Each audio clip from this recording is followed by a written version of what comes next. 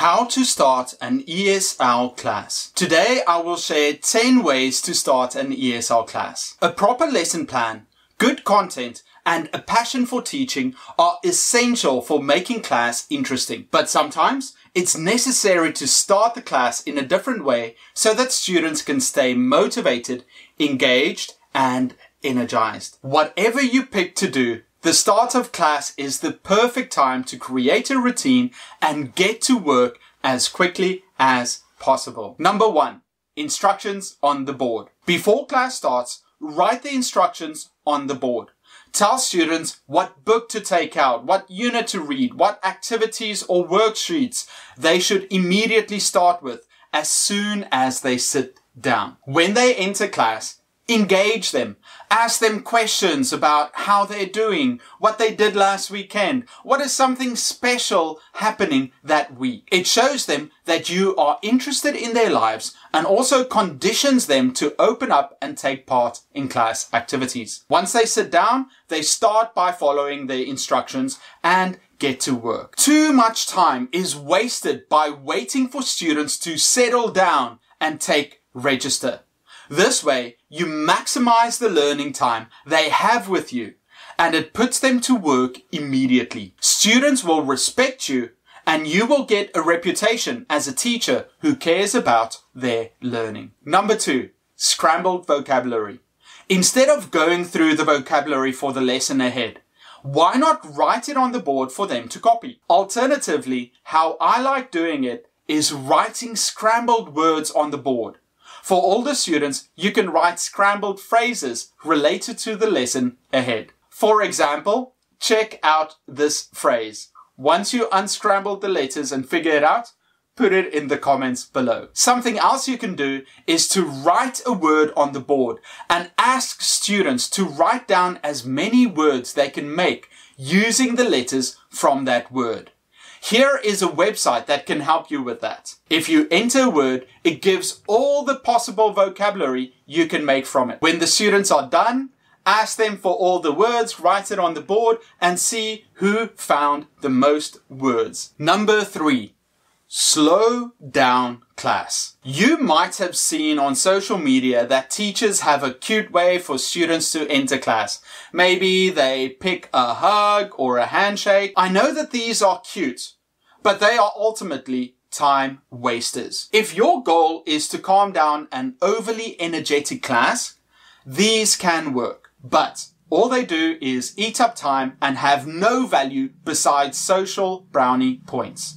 Another effective technique to calm older students is to do a few minutes of guided meditation. Ask students to close their eyes, breathe deeply, and prepare mentally for the tasks ahead. Class starters are mostly used to energize and prepare students for class.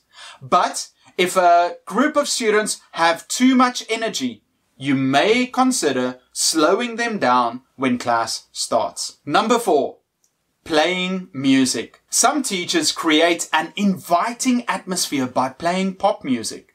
I'm not a fan as it doesn't add anything to the lesson and can often be quite distracting. It could add energy, but loses focus. I'd rather add energy through activities. For example, with young learners, you can start class with a chant. While playing the right music, they sing along and do the movements. This is a great TPR, total physical response activity. I did an alphabet chant that works great for phonics. Check it out up there. Number 5, tell a story. Students love listening to an engaging story from their teacher. So tell them a funny and interesting story from your weekend. Teachers have to be good storytellers, and that only happens through practice.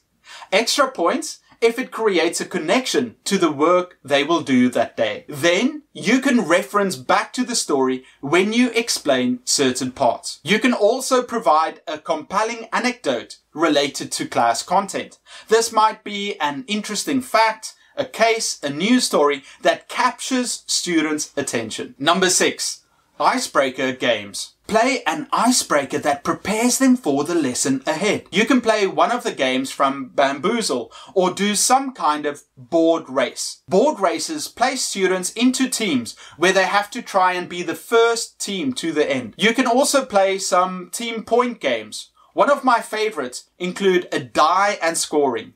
Make sure that each student gets a chance to answer a question. Another simple activity is something like ball toss. Ask a question, throw a softball to a friend, they answer, ask a question, and throw it to someone else. Number 7, ask questions. This might sound simple, but it's up to the teacher to challenge their students. And we do that by questioning them. By asking questions, you guide them to the theme or topic of the lesson. Start with easy ones to build their confidence. You don't want students to be overwhelmed at the beginning of class. Or you could present a controversial or compelling question for students to think about related course content. Students can also do a think, pair, share activity or ask each other questions. I wrote a book with 1,000 questions and answers on 50 topics that students can ask each other. You can see it in the description below. Number 8. Review previous lessons. This is a good way to start and prepare them for the lesson ahead. Review earlier sessions. A simple way to start class is with the help of a cool chart. KWL chart. What do I know? What do I want to know, or what do I wonder? And what have I learned? Number 9. Writing exercises. You as the teacher can guide free writing. Ask students to write a list with a partner, create a mind map between different ideas, a 1-minute paper or a response to prompt paper. It helps if you give them a visual clue, like a picture, to activate their imagination. Quizzes might be stressful for some students, but they are a good way to get the class started.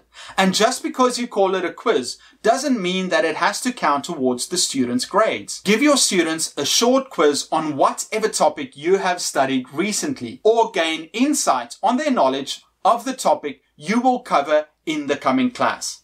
That will prepare them for what's to come.